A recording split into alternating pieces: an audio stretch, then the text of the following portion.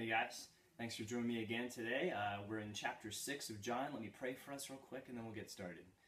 Lord, thank you for this opportunity to read your word. And I just pray that this would not be just a time of academic understanding, but that we would experience you today, Father. And I pray that as we read these words, you would help us to apply this to our life and that we would be different for having encountered you this morning. In your name, Lord Jesus, amen. All right, chapter 6. After this, Jesus crossed the Sea of Galilee, or Tiberias. A huge crowd was following him because they saw the signs that he had performed by healing the sick. Jesus went up a mountain and sat down there with his disciples. Now the Passover, a Jewish festival, was near. So when Jesus looked up and noticed a huge crowd coming toward him, he asked Philip, "Where will we buy bread so that these people can eat?" He asked this to test him, for he himself knew what he was going to do. Philip answered him, 200 denarii worth of bread wouldn't be enough for each of them to have a little.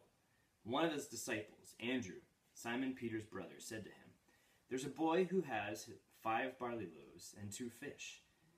But what are they for so many?" Jesus said, "Have the people sit down."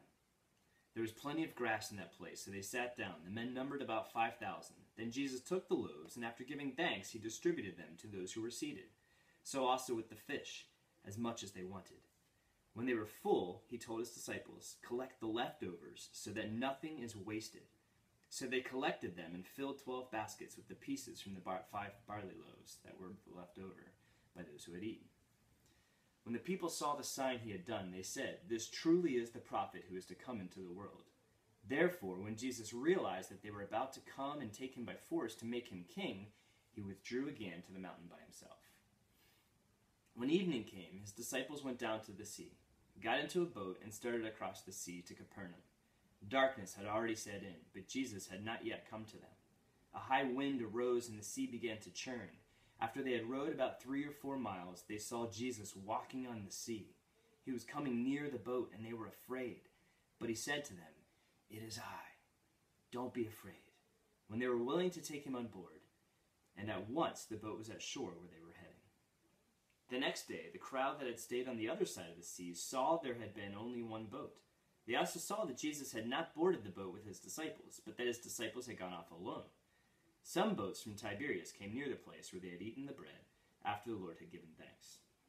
When the crowd saw that neither Jesus nor his disciples were there, they got into the boats and went to Capernaum looking for Jesus. When they found him on the other side of the sea, they said to him, "Rabbi, when did you get here?" Jesus answered, "Truly I tell you, you are looking for me not because you saw the signs, but because you ate the loaves and were filled. Don't work for the food that perishes, but for the food that lasts for eternal life, which the Son of Man will give you, because God the Father has set his seal of approval on him." "What can we do to perform the works of God?" they asked. Jesus replied, "This is the work of God, that you believe in the one he has sent."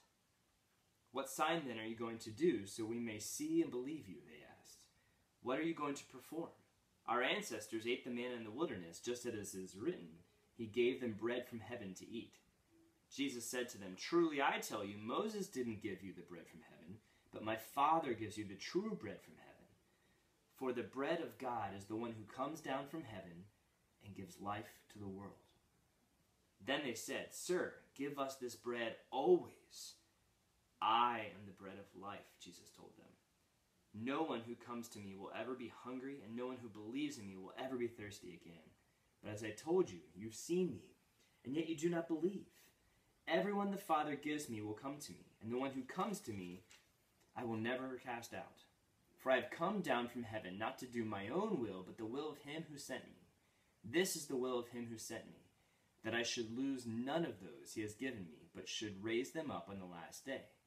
For this is the will of my Father, that everyone who sees the Son and believes in him will have eternal life, and I will raise him up on the last day." Therefore the Jews started complaining about him because he said, "I am the bread that came down from heaven." They were saying, "Isn't this Jesus, the son of Joseph, whose father and mother we know? How can he now say, 'I have come down from heaven'?" Jesus answered them, "Stop complaining among yourselves. No one can come to me unless the Father who sent me draws him, and I will raise him up on the last day. It is written in the prophets, and they will all be taught by God.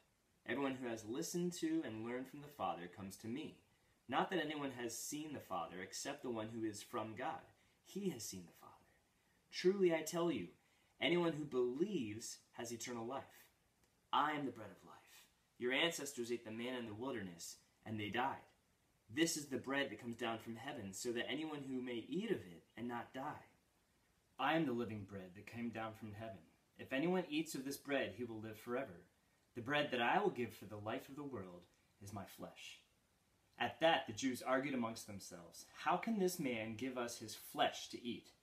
So Jesus said to them, truly I tell you, unless you eat the flesh of the Son of Man and drink his blood, you do not have life in yourselves. The one who eats my flesh and drinks my blood has eternal life, and I will raise him up on the last day. Because my flesh is true food, and my blood is true drink. The one who eats my flesh and drinks my blood remains in me, and I in him, just as the living Father sent me, and I live because of the Father, so that the one who feeds on me will live because of me. This is the bread that came down from heaven. It is not like the manna your ancestors ate, and they died. The one who eats this bread will live forever. He said these things while teaching in the synagogue in Capernaum. Therefore, when many of his disciples heard this, they said, this teaching is hard. Who can accept it? Jesus, knowing in himself that his disciples were complaining about this, asked them, does this offend you? Then what if you were to observe the Son of Man ascending to where he was before? The Spirit is the one who gives life. The flesh doesn't help at all. The words that I have spoken to you are spirit and are life. But there are some among you who don't believe. For Jesus knew from the beginning those who did not believe, and the one who would betray him.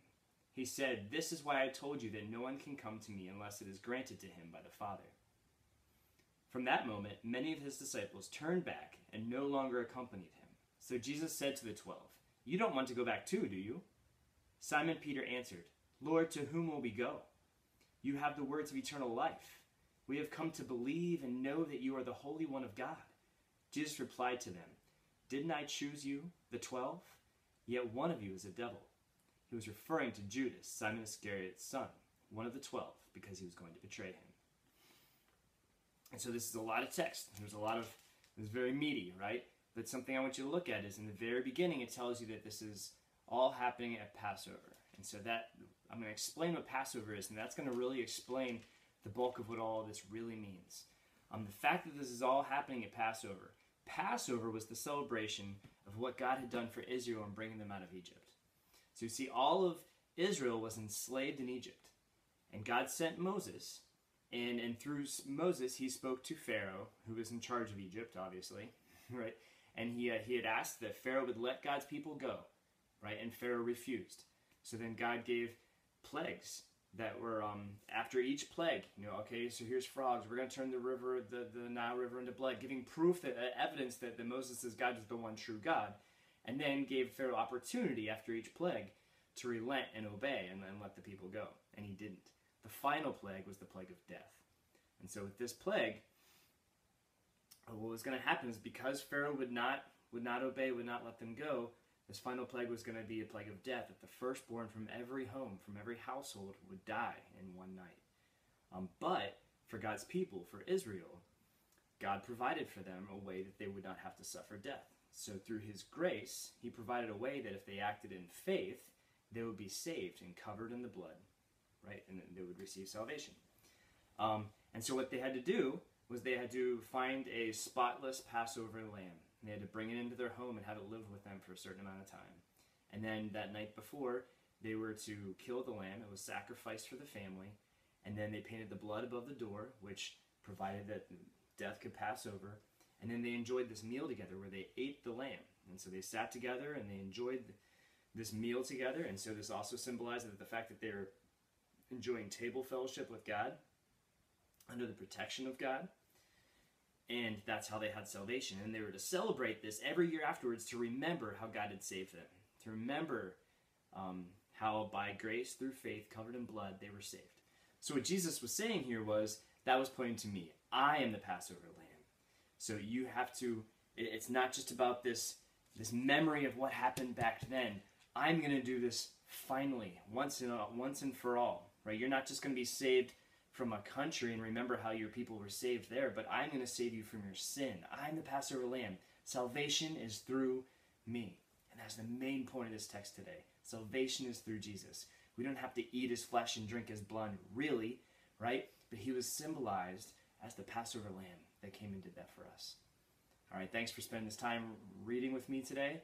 I would love to have you subscribe and follow along with us. I'd love if you have any questions or comments, put them down below in the comments section. And if you have a question, I'll do my best to go back, look into that, and get back to you. It's hard to get into everything that's in each chapter because they're kind of long. Maybe we'll start breaking it up smaller later. But thanks. Have a great day.